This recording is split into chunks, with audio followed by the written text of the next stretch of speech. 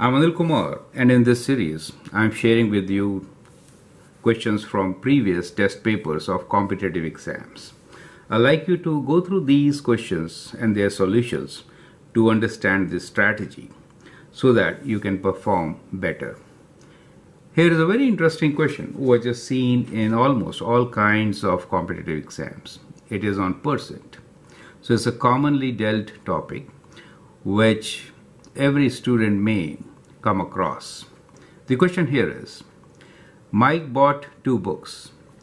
He paid full price for a $33 book and he received 50% off the full price of a second book.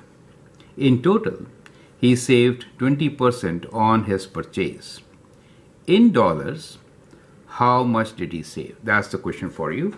You can pause the video, answer the question, and then look into my suggestion. Now I'll walk you through a process which will help you to understand solve such questions. That is very important rather than just giving you a solution. So what we're talking about in this particular case is that Mike bought 2 books basically, one at cost, the other one at 50% discount, right? So let's write down the cost of the books and what Mike paid. So that is how you should kind of analyze it.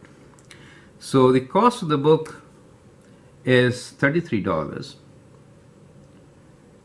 That's the first book, and he paid the full price, that is, he paid $33. However, on the second book, whose cost is not known to us, we'll say X dollars, right? And he paid 50%. When we say 50% off the full price, that means he paid 50%, right? 50% means half of this. Half in decimals could be written as 0.5, right? You could write half in fractions also, 1/2 of X. So this much he paid. Now, in total, he saved 20% on his purchase. So this is the purchase, right? So let's write down what is his purchase and what is total paid. Correct? So in this case, if you add these two, you get purchase, which is X plus $33. And he paid half of X plus $33. And we are talking about savings, right? So let's also figure out what is saving. So how much did he save? That is the difference of the two, right? So save is what he was supposed to purchase for and take away what he paid, right? So purchase, take away paid. Is that okay? Total paid, okay. So in this particular case, savings are 50% of this amount, correct? Or you could actually calculate. So it is X plus 33, take away half of X, which is 0.5X plus 33, right? And this is equals to half of the purchase price of the second book, right? Which is 0.5X, right? So that is what is saving. And now let's read the next statement. In total, he saved 20% on his purchase. Now what does that mean? 20% on his purchase. Let's write this statement. 20% on purchase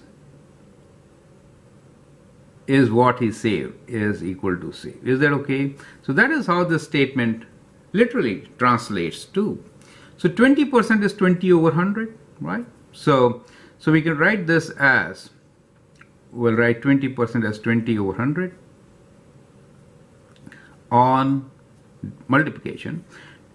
Purchase, total purchase is this much. Is it okay? This is your purchase on X plus 33, and saving is that much, is half of or 0.5 of X. Does it make sense to you?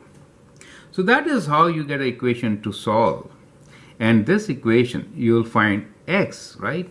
And to get in dollars, how much did he save? Remember, you multiply that with this amount to get total savings. Is it okay? Right. So let's move on. So that is 0.2. It's a good idea to convert to decimals. Plus 33 equals to 0.5x. Open the bracket, 0.2x plus 6.6. When you multiply this one decimal place, you get 0.5x. Bring 0.2 to the right side. You get 0.5x.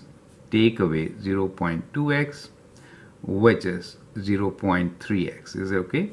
And 6.6.